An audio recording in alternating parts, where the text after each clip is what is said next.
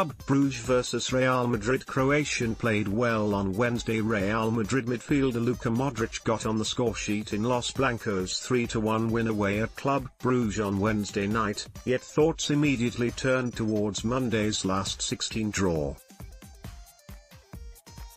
There is a possibility that, by finishing second, Real Madrid may have to face Liverpool, arguably Europe's most feared side right now, in the next round.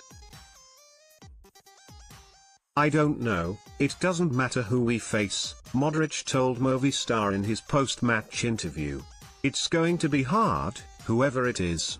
There are no easy matches when you advance from the group stage. Let's see, let's wait. We're happy to have advanced." Real Madrid have a tough week ahead, with visits to Valencia and Barcelona on December 15th and 18th respectively, but the Croatian international is confident of Los Blancos' chances. "Now we have a very important week," Modric admitted.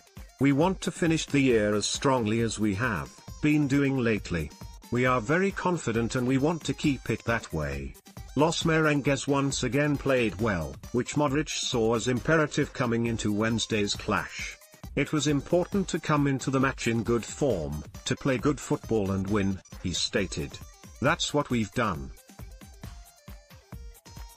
We played really well and deserved to win. Let's block ads. Why,